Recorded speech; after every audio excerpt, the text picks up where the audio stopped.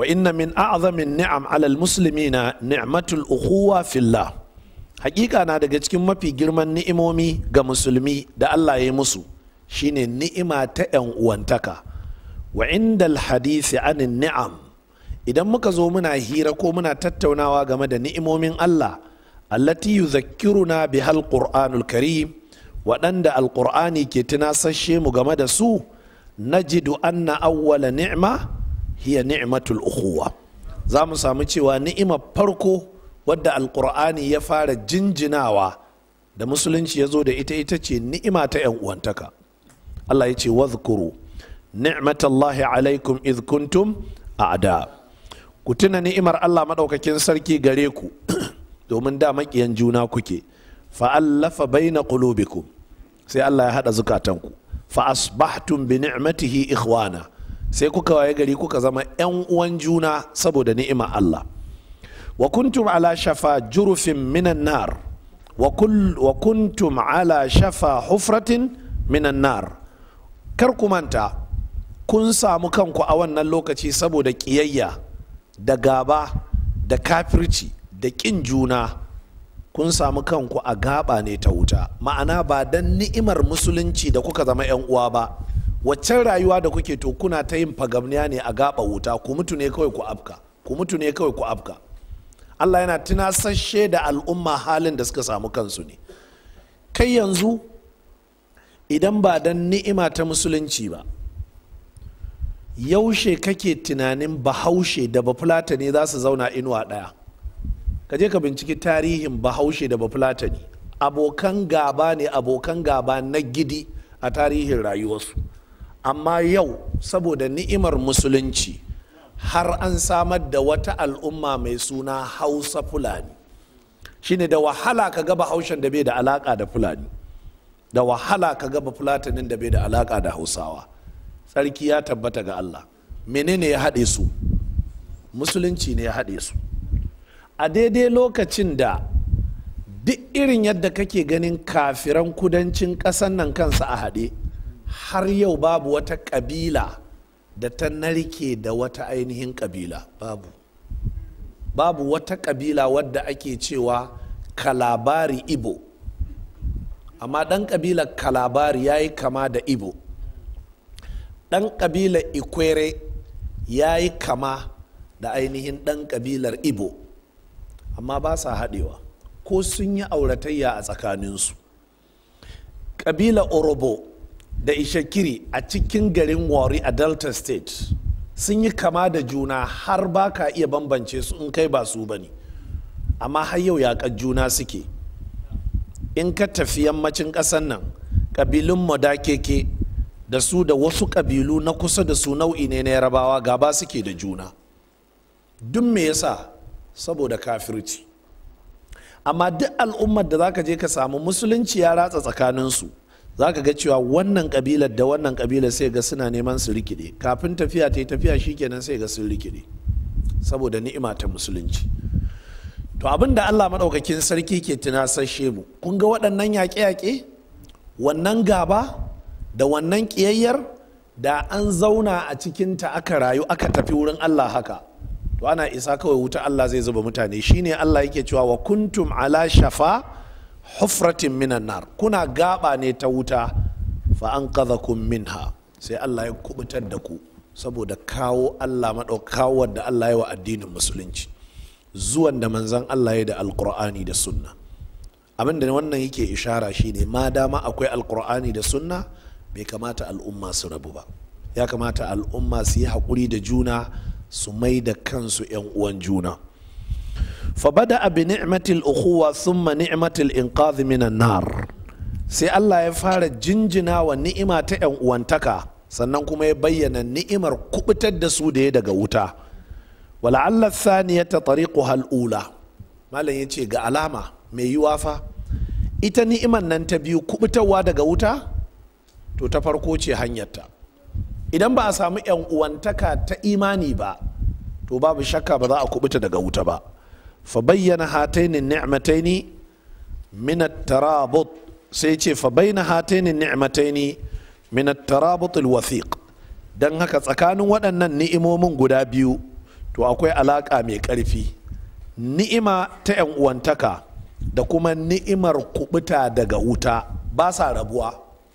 Matuƙar ku 'yan uwan juna kuke kallon junanku kuna ƙaunar juna, to kun kubuta daga wuta. Matuƙar kuna nan kuna gaba da ƙiyayya, to har yanzu kuna kan gaban nan ta wuta. Don haka al'uhuwa wal iman fariqan ko qarinan. Al'uhuwatu wal iman da 'yan uwantaka da imani to agwama suke da juna. Wa uhuwatun bila iman la ta'adu an takuna masaliha muaqqata mutabadila. Yace duk inda kaga wata 'yan uwantaka ba tare da imani ne ya hada ta ba ko, to wannan 'yan uwantaka ba za ta ƙetare an yi ta ne don samun wata biyan bukata ba, kawai ta zuwa wani lokaci wadda kai ka samu daga gare ni in samu daga gare ka sai a watsi. Ka dubi 'yan uwantaka 'yan siyasa a lokacin da suke jam'iyya ɗaya za su haɗu su yi makirci, su yi mugun abu. Daga lokacin da ɗayan ya gane cewa ci gaba da zaman shi cikin jam'iyyar ba zai ci gaba da samun mai da abin da yake so ba, sai tsalle sai ya rabu da waɗannan sai koma ya zama gawurtaccen maƙiyinsu. Allah ya sa ka fahimci haka ko daga 'yan siyasar Najeriya. In suna jam'iyya ɗaya za ka ga sun haɗe kai, komai tare suke baka san kansu ba.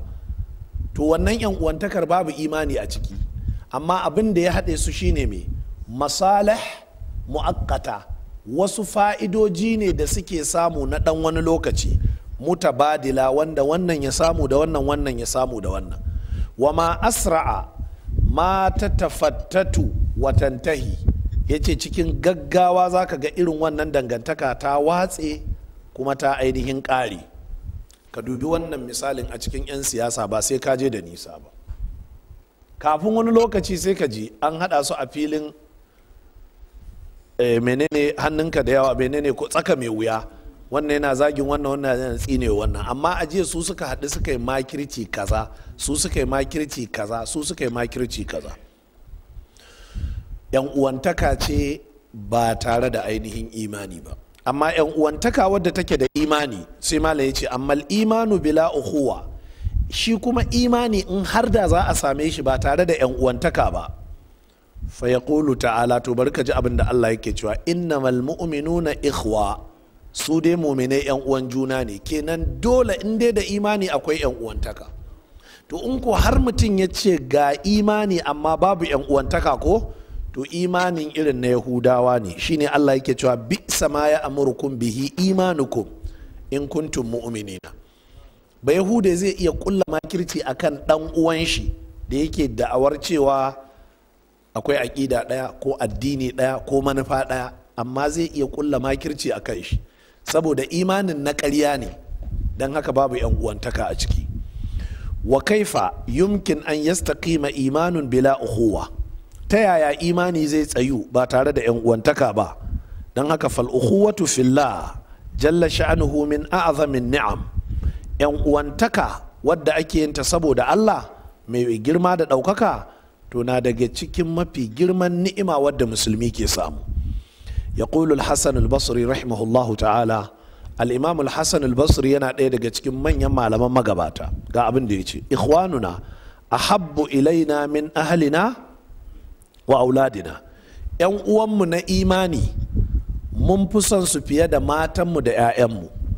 Li'anna ahlana, domin su 'yan uwanmu na jini, waɗanda wa da ƙani da sauran dangin iya da baba, yuzakkiruna na bid duniya, kullum za su rinka tuna mana duniya ne. Ana cewa in dai baka ba ɗan uwanka ba, to ka je ka ba bare, in baka yi kaza ba, duk abin da za a yi zaka ga ya koma zuwa ga duniya ne. Wa ikhwanuna, amma 'yan uwanmu na imani, yuzakkiruna na bil akhirah, kullum suna tunasashe mu game da lahira ne. Allah madaukakin sarki ya taimaka.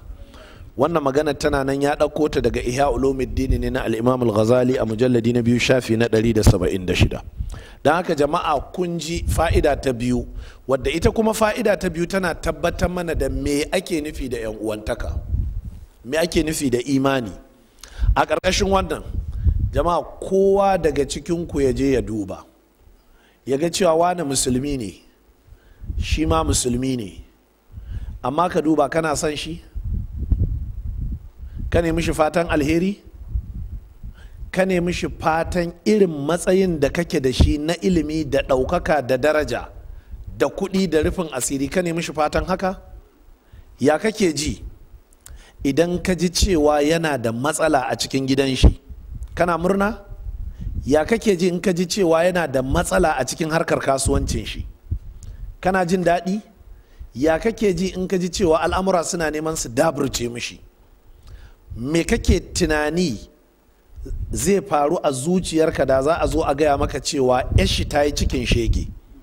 Me kake tunani da za a ce an kama wani ɗan shi ya yi sata? Ya za ka ji a zuciyarka? Gwargwadon yadda ka ji to shi ke bayyana kana da imani ko baka da imani. Idan har waɗannan sharrori da suka samu ɗan uwanka musulmi kana jin su kamar a jikinka, to tabbacin akwai 'yan uwantaka kuma imaninka na gaskiya ne. Amma ma damar waɗannan abubuwan babu su ko kuma akwai rauni a ciki, to gwargwadon imaninka kenan babu imaninka ko kuma imaninka yana da rauni. A yau ku dubi halin da muke ciki jama'a. Dan uwanka ne musulmi, wallahi wani a sallah asuba za ku haɗu da duhu, an ɗauke wuta, baka san waye ba, yana tsaye da kai, amma sai kawai ka ji kana jin haushin shi. Ka kaddara haka? Ka taɓa kaddara haka? Baka san waye ba, saboda duhu kawai kun haɗu ne a masallaci haka, ka tsaya sai ka ji ya matso da kafa shi, sai ka ji haushin shi, sai ka ƙara matsa, in ya matso sai ka ƙara jin haushin shi. Me yasa? Babu ukhuwa. Sakamakon rashin ukhuwar, rashin imani ne ya haifar. Don haka kar ku yi mamaki waɗannan kafirai su yi mana abin da suke su shiga cikin wuraren da suka kira ɗakunan ibada, su yi raye-raye, su yi wake-wake da tafi, kamar yadda Allah ya ce wa ma kana salatuhum indal baiti illa buka'an wa tasbiha. Sallar su ba komai bace, tafi ne kawai. Ka je gari wace coci ce ba a tafi, ina ne ba a kiɗa. Idan suka fito kuma wannan ya hannun waccan je zina da ita, amma a haka in suka kulla muku makirci sai su yi raga-raga da ku, saboda ba mumine ne ku ba a wurin Allah. Don haka sai Allah ya miƙa ku a hannunsu, suke yadda suke yi da ku.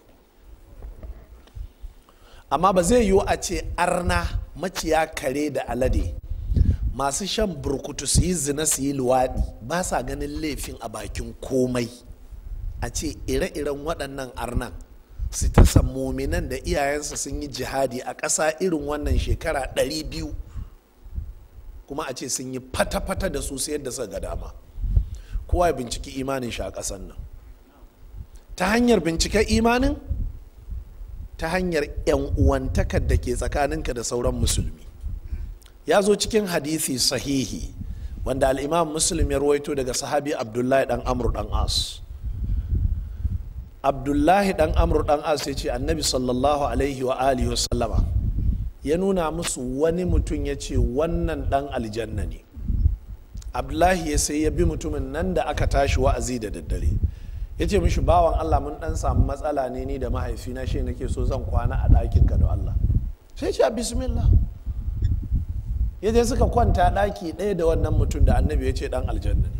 Abdullahi dan Amr ya sa ido ne ya ga waɗanne irin sallolin dare ne mutumin nan yake, izu nawa yake saukewa.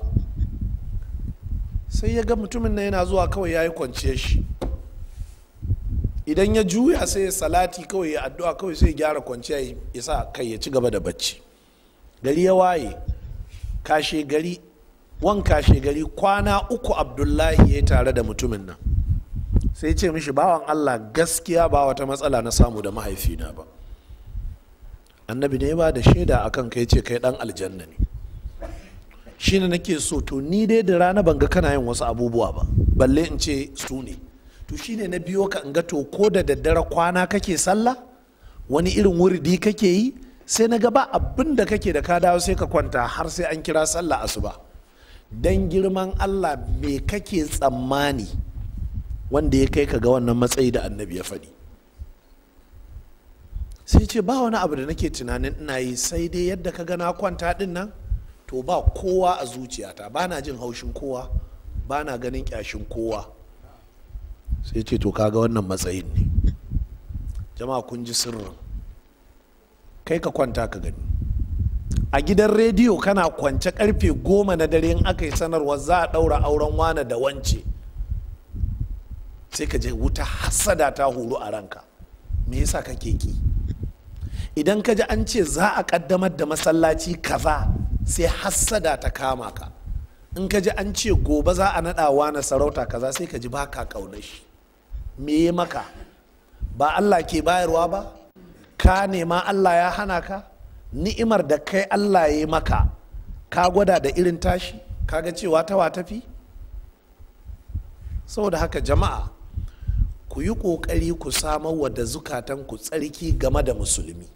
Ka daina jin haushin musulmi, ka daina hassadar musulmi, ka daina ƙin musulmi, ka daina ganin ƙyashin musulmi, ka yi fatan alheri ga dukkanin musulmi. Ka sani da cewa wallahi bai isa ya ci rabanka ba, baka isa ka cina shi ba. Waɗannan sahabban abin da suka fahimta kenan.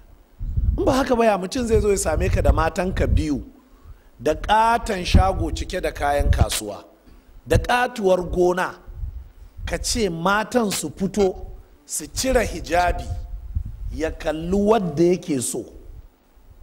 In ya faɗa maka sai ka sake ta, sai ta yi idda a cikin ɗakinka, ka sa mishi sadaki, ka biya mai sadakin, kai ka zama waliyinta, ka ɗaura mata aure. Wannan ɗakin nata da kake shiga kana kwanciyar aure da ita, a tsaga gidan daidai nan ya koma ya zama nashi, ba haya ba, ba aro ba. Ka gaya mini,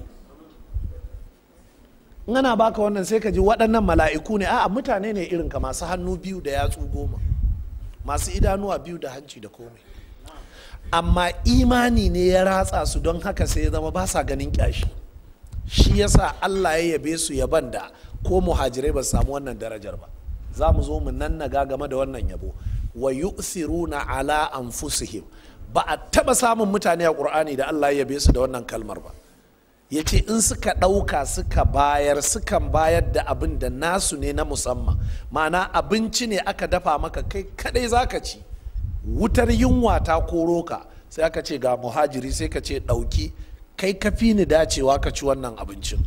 Sannan a zuciyarka ba ka bayar ba ne, ka koma kana nadama, kana tunanin hakan din shine ya dace, zuciyarka na cike da murna. Gidanka ba abinci, amma Allah kake ka karɓe shi ya zo, ka san duk inda za ka yi ka samo mishi abinci. Saboda me? Saboda manzon Allah ya murna da kai, ka karɓi bakon shi. Saboda haka jama'a, ku ɗauki waɗannan darasi, mu mai da wannan karatu ya zama tarbiyya da za ta gyara zukatanmu. Amma tsakaninka da Allah, daga yau da muke magana, daren juma'a zuwa daren juma'a mai zuwa, ka yi wa kanka wani lissafi.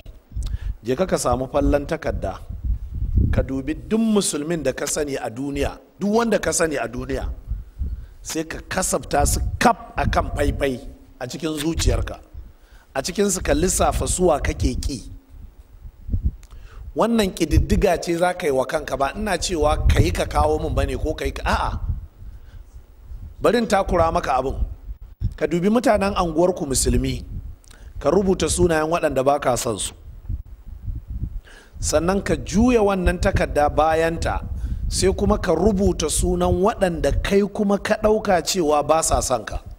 Ka aje wannan takarda ƙarƙashin matashin kai, kullum da daddare ka rinka kallanta kafin ka kwanta. An gari ya waye kuma ta zama farkon abin da za ka ɗauko ka duba. In kai kwana 2 ko 3 sai ka fara tambayar kanka, me yasa ba na son wani? Me yasa ba na ƙaunar shi? Me yasa nake mishi fatan sharri? Sannan sai ka juya, me yasa nake tsammanin wane da wane suna ƙina? Ka je ka yi wa kanka wannan. Za mu samu wata gaba wadda insha Allahu ta'ala za mu zo za mu gabatar da karatu na musamman a cikin karatun nan dangane da haɗarin ƙin musulmi. Ka gane cewa galibin musibin da suke samun ka da ci baya ya biyo bayan ƙin musulmi ne, ya biyo bayan fatan sharri da kake wa musulmi, ya biyo bayan kana hassada, kana ƙyashi. Musulmi ne yau yana yawo a babur, sai ka gan shi ya hau mota, sai hassada ta kama ka. Musulmi ne yau yana tafe akan keke sai kaga ya sai babur. Musulmi ne yana da lafiyar shi sai kaga ya karye, ya kake jin zuciyarka? Duk waɗannan su zama ma'aunai. Don haka kar ka sake ka zauna da ƙiyayyar wani musulmi, za ka jawa kanka musiba ta duniya da ta lahira. Sannan in musulmi kuka rayu irin wannan rayuwar, to kun ji abin da ke jiran ku a lahira. Wa kuntum ala shafa hufratin minan nari. Sannan na biyu, a nan duniya kuma kuna fuskantar barazanar maƙiyanku su hallaka ku su ga bayanku. Ku duba a cikin rayuwa irin tamu ne jama'a, yaro matashi zai taso game da ilimi ne, game da kasuwanci ne, game da jama'a, game da jagoranci, sai ka ji wasu tsofaffin kuraye sun kwanta su ce muna nan din, dan gidan uban waye, muna nan din. Amma an ka tambaye su, alhaji me muku ne? Ce a yo mu muna nan, akwai wanda ya isa motsa ne? Shine an yarda alhaji, ba wanda ya isa motsa tun da kuna nan, amma me ya muku da ba za ku bari ya motsa ba? A'a, su kawai ba su yarda ba ne. Dan me? Ka dubi wannan akwai ta a duniyar malamai, ka dubi wannan akwai ta a duniyar 'yan siyasa, akwai ta a duniyar 'yan kasuwa, akwai ta a duniyar 'yan mata, akwai ta a duniyar samari. Duk wannan musiba ce ta ƙiyayya, kuma ita ce take ja mana ci baya. Ka yi ƙoƙari ka zaunar da zuciyarka lafiya, ya zama matsalarka ita ce matsalarka, ya zama baka kallon wani musulmi a matsayin matsala gare ka. Ka ga cewa yadda Allah zai ɗaukaka ka, ka ga yadda Allah zai warware maka matsalolinka, ka ga yadda za ka samu zuciyar da za ka zauna lafiya, ka yi tunanin me ya kamata kai ka ci gaba.